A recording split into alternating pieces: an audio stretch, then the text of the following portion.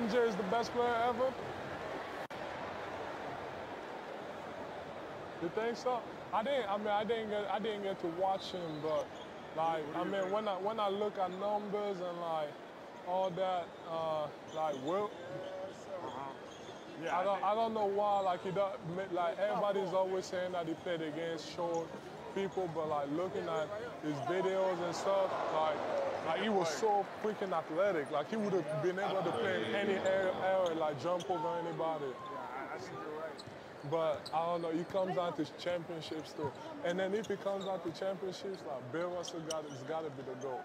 Yeah. Or Kareem. Yeah, Kareem, yeah.